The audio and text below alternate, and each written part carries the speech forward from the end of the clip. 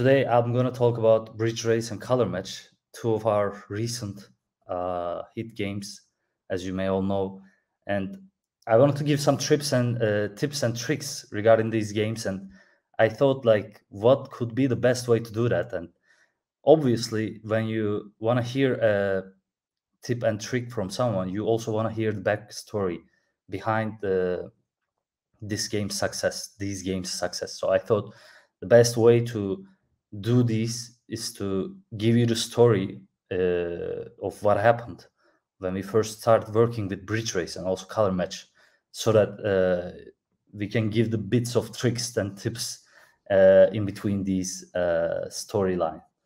So I'll just start. As you know, we are a studio who is working with Supersonic Studios at the moment as a publisher. And we are a team of, let me introduce myself as well. I'm Nebih. I'm the CEO of Garawell Games. I'm a computer engineer myself, and we have a team of 11 people at the moment based in Istanbul. And we've started working remotely. Actually, you could call it hybrid for the last 1 year, actually. That's been long. And two of our successful games, by the way, we should maybe focus on that subject as well, have been launched while we were working hybrid, actually remote, mostly remote. So when you think about it, it doesn't always need a concrete working environment when you want to launch games and when you want to have a successful story of hit games. So we were founded in January 2021, last year's beginning, but we also have a 1.5 years of experience before. So what have we done there? We have worked with Voodoo for a year, and we have tested, let's say, around 50 or more prototypes. And until now, if you ask us, we have more than 100 prototypes, maybe 150 prototypes that have been tested. Yes, two of them have been successful, but as you know, every success has a fail story behind it as well, which we will talk with Sammy from Catch Up tomorrow, so you could watch that as well in this conference. But in this presentation and this story, I'll talk more about the success. Obviously, that success will have failures as well, but not of other games, but specifically Bridge Race and Color Match. Bridge Race was launched on March 2021, and we have made it to the top charts by then and stayed there for a long amount of time. Actually, last month we've seen that we were also again one of the top 5 games. So that's really flattering for us. I mean, we are really proud of Bridge Race. And recently we have launched Color Match also. We just couldn't get the name from App Store, so we called Coloring Match on App Store, but on Google Play it's called Color Match on December 2021. And for the last 2 months, it's like never dropped down from top 5, I guess, as far as we've seen. And that's really something to be proud of as well. We are proud of our 2 games, and I'll jump into the details.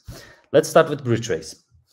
It's, again, most downloaded hyper-casual game of 2021, and I'd like to, in advance, thank my team, thank everyone that's helped us become this huge and this successful, including Supersonic, our teammates, our families, and everyone. You know, this is not just one type of tip that I can give you, but all environmental things will affect you in your story of success. So it's sometimes maybe called chance, but if you dedicate yourself to work ambitiously on a subject that you really want to become successful at, you could do that. And for us, that was the story.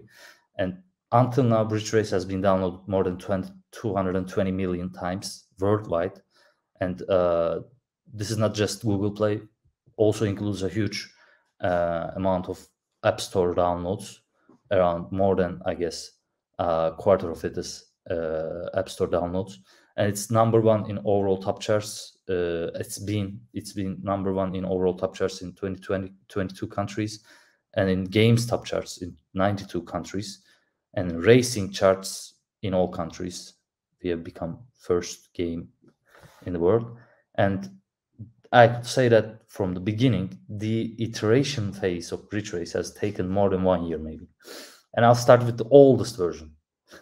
You'll be shocked to see that this is tested in 2019 November, and while we were working with Voodoo.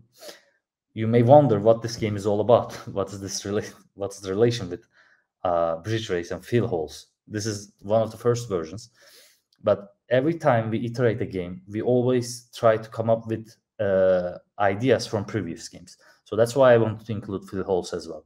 This is one of the very first games that we tested while we were even, I could call, amateurs in this sector. And we tested it Voodoo, and we got really bad CPIs.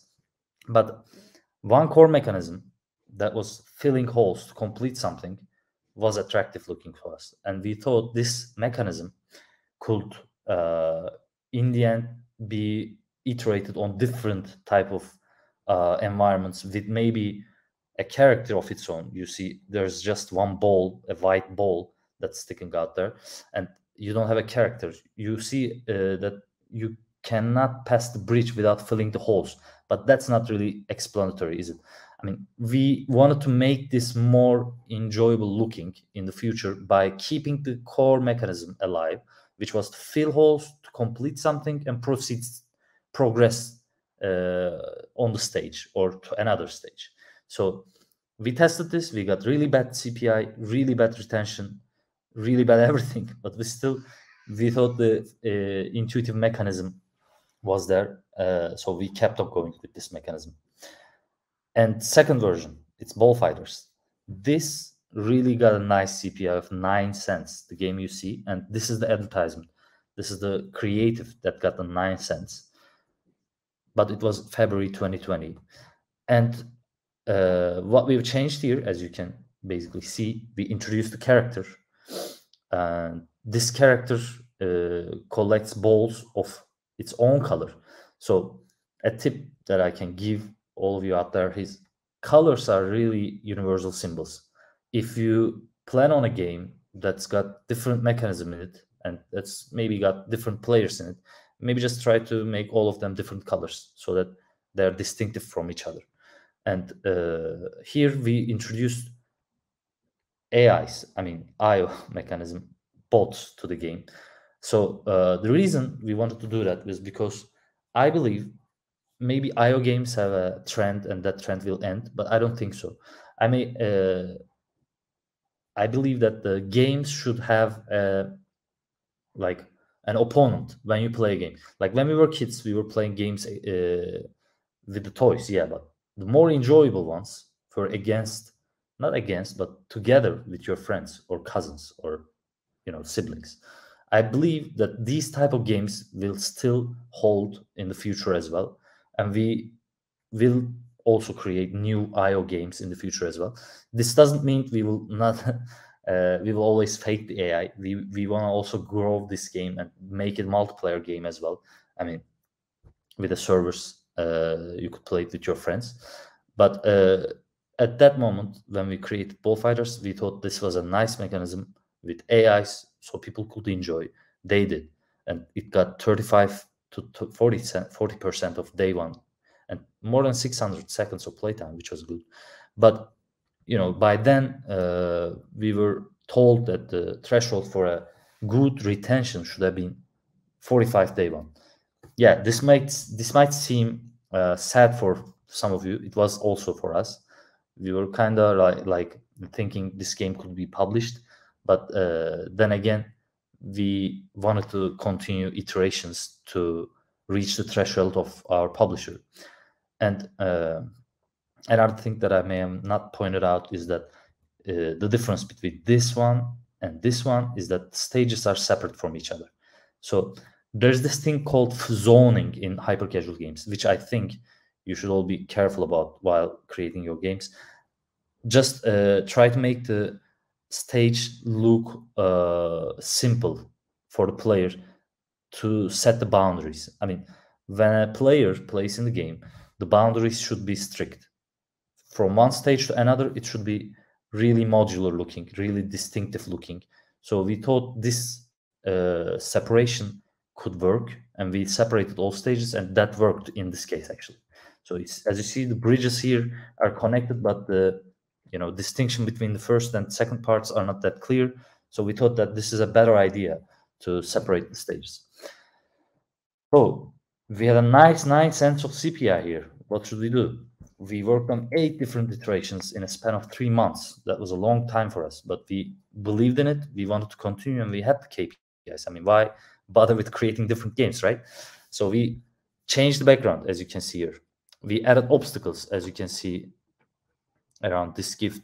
There are glass balls around here, which did not work, by the way.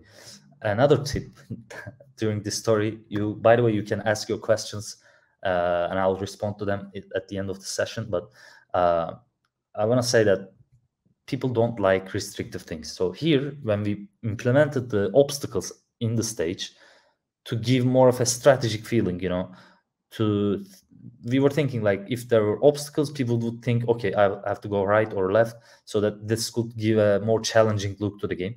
But in the end, if it's not a very strong looking obstacle, like it is just an obstacle, you see what I mean? Like it's an obstacle on the way of people, that's not fun. So that did not work on this iteration. Stages have changed, as you can see. The backgrounds have changed, and we have tried to make it more fancy looking, but backgrounds did not work either. There are backgrounds all around this stage, and we've tested different videos from previous successful creatives as well, and the first creative, this one, performed much better than all these 8 iterations. So that means we had something here. This was clear, and as you can see, the stage color is yellow, kind of like not like direct flashing white like this, and this is more simple looking, simply said. We have introduced bonus levels, and these bonus levels had different mechanisms. Like here you can control the character with joystick, but in these other levels, bonus levels, we had to control the character with a swerve mechanism. So another tip I can give you here is that never introduce a different control mechanism for your main character. Let's say if it's a joystick, don't introduce a swerve mechanism to the character in the same game, because people will be like shocked to see how they're going to control the same character on a different level. So that totally failed. And we tested it with bigger balls, as you can see here. We thought maybe these balls were kind of small. You see, they are small actually, but still this did not perform better than this video. So we assumed that bigger balls did not work either. And as you can see in this first video, there are bags which look like glass bags by the back of the player. But here we introduced different bags with different sizes actually. You could upgrade your bag as you progressed between levels. And that did not work either. I'm going to tell you why, because stacking mechanism was a much better idea, and we did not think about that at this stage.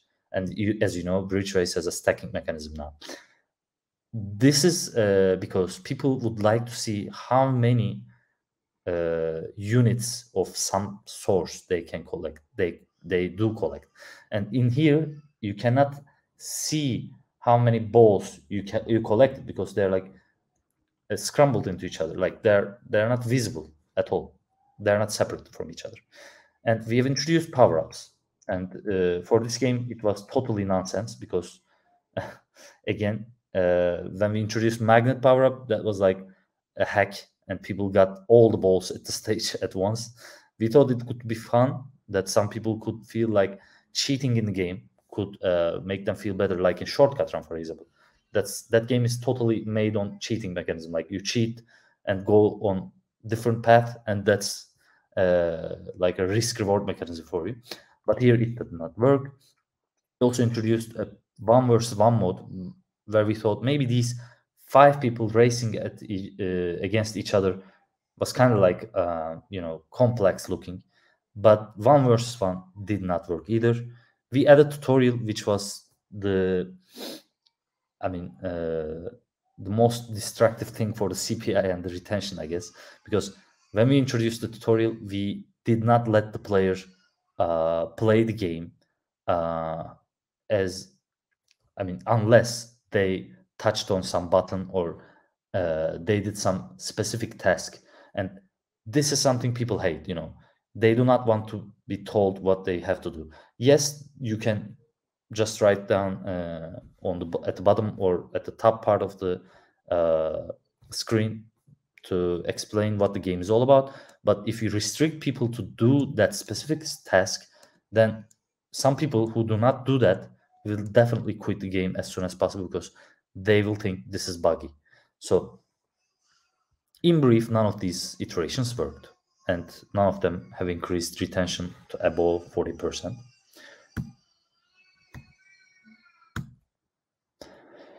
So this is a different game where we thought, as you can see, this gives you a vibe of Cube Surfers and Fall Guys, right?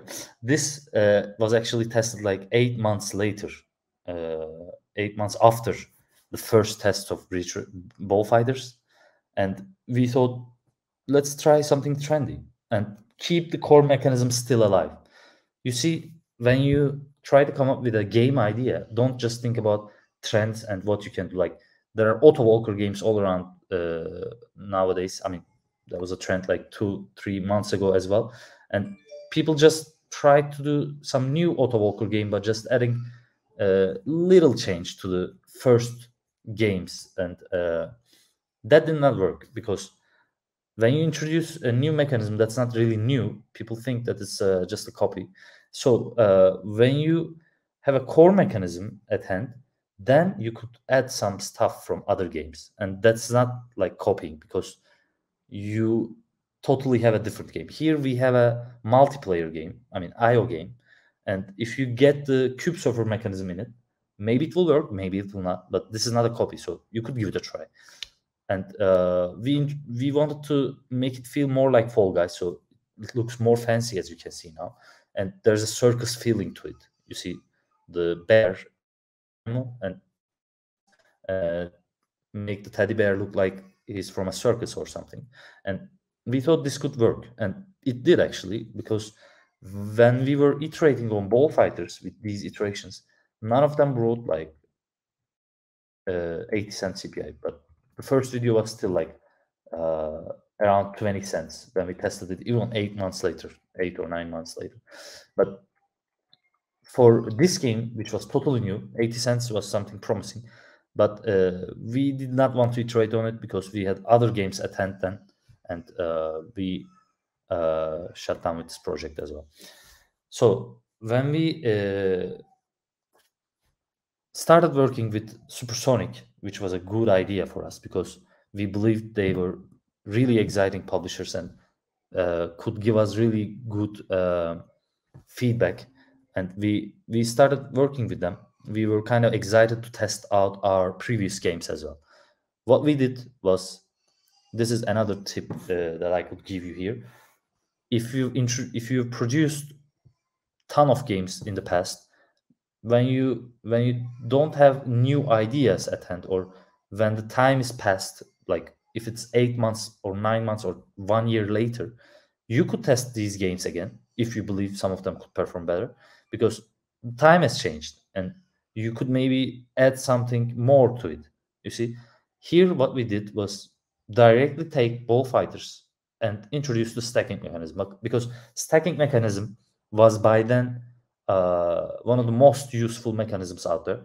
So we tried it. It did not bring good results, promising results, but we still wanted to follow because we believed there was something to this game. The game changer mechanism was the bridge, actually, hence the name of Bridge Race. We added the bridge, and here we can see that you are filling the holes, and this, as I mentioned in the previous slides, the completion of something incomplete, that feeling is given here in the best way possible, because the bridge is there and it's something that's gonna help you get from point A to point B, and that's hole, like there's a hole in it, so you have to fill it. Yes, the filling of holes here is also satisfactory, but in the end you don't know what's going to happen when you fill these holes. You see, yeah, it's full and it gets you from point A to B, but there's no logic to it. But here, the logic is there. It's very simple. You walk on the bridge that you just created. So it was really intuitive, but still got $1 of CPI. You may think now why these guys are trying so hard to make this game a hit after 1 year. That the reason here is different because $1 CPI at the end of 2021, I mean around the Christmas season, was something actually good because by then we had some games with $4 or $5 of CPI.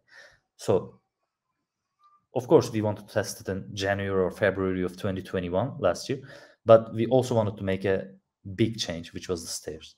The stairs was the magic touch. And when we added it, as you can see, the next stage is not really that visible. So that makes you curious about what's going to be out there on the next stage. And does you want to proceed by getting higher? Not in that sense, again. But here, people, I think, like the idea. And that's why we got 20 cents of CPI. And when we iterated on it, and we got 750 seconds of playtime and more than 40% of day one and even more than 10% of day seven, and it was ready for the launch. And here we are. But live ops is something that I think we should focus on as well. It did not end there. I mean, the first results are okay, but you see there's ARPU, the average revenue per user in it. And we had to increase it to stay on the top charts again. So what we did was to iterate on this game all the time.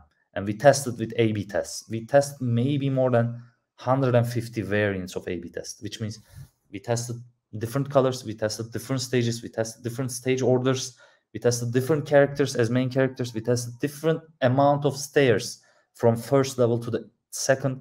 So all you could think about, all the variables in this game, we tested. And this was a long time. And we even had some variants which performed much better than the previous ones. So we were actually happy about testing them. We introduced bonus and boss levels. This is the boss level, as you can see. We introduced shop. We introduced a lot of new characters. There are now around 10 different bundles to the game. And they are like wizard bundles, superhero bundles, and all. And we still keep updating the game. Recently, we have added Christmas theme and cartoon bundles, which have some cool characters from old cartoons that we've seen, like Tom and Jerry. I'm not going to give the name, actually, because that might be trademark. But still, Bridge Race story is like this. I may take any questions you have, but I will first talk about Color Match before I come to answer your questions. The story of Color Match is not that long. I'll tell you that. Maybe in different presentations, I'll give more detail to it, but right now it's like in the middle, and we want to implement new mechanisms to it. But this game is something we are really proud of, again, because we have achieved a huge success by becoming top chart in it says in 1 countries, but it's 11, sorry about that. Overall top charts, we have become first in 11 countries, and in games top charts, we become first in 48 countries. And recently, we have heard from the reports that in December 2021, last month of last year, we are the most downloaded. Color Match is the most downloaded hyper casual game, and in January, again the same. And for the last 2 months, we haven't dropped down from the first 3. And here we actually wanted to prove something. We've done an IO game, a multiplayer looking game, and we said we could do ASMR as well. Let's choose an idea. By the way, the ideation, this is something maybe I should have talked about in the beginning. Ideation phase is the most important phase. If you want to hop into an idea, you should think about the eligibility, the uniqueness, the innovativeness of this idea in advance before you even touch the keyboard and open the project.